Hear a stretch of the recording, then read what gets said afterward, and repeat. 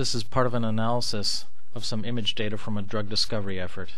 The image was cleaned up and then used to calculate a signal-to-noise ratio. Identifying markers and titles have been removed. The goal is to measure hotspots on the sample versus hotspots which are background noise. In this case, the effect is considered real if the signal-to-noise ratio exceeds 10. In the Matlab processing, the image is first cleaned up a bit, and then a Fourier transform is used to create a mask, which can select either the sample in the image or the background for the purpose of counting hotspots.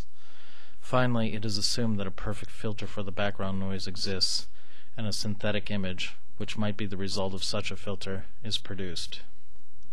Here is a histogram of the raw image. What leaps out here is a saturation in the blue color plane. All three planes were adjusted. The color-adjusted image is shown in the first panel. Now, a low-pass filter of the Fourier transform of the image will be used to select the sample from the rest of the image.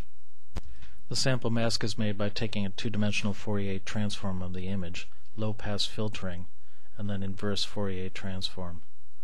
The mask is then eroded to eliminate small islands and filled in. This mask can now be used to remove the sample from the image, leaving only a haze and the desired hotspots. Clipping is used to remove the haze, and then the hotspots are counted. The same mask is also used to abstract the sample from the image, and then clipping yields its hotspots. Now the mask can be used to create a synthetic image in which the color-corrected sample is combined with hotspots only from the sample region. Also, hotspots are randomly removed to reflect the way in which a perfect filter would remove noise from the sample if such a perfect filter could actually be constructed. The calculated signal-to-noise ratio is greater than 10. By the criterion of the project, the effect is real.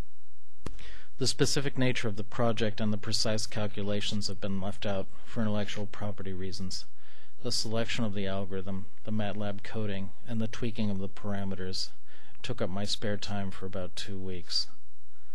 The unoptimized code runs in about 3 seconds per image.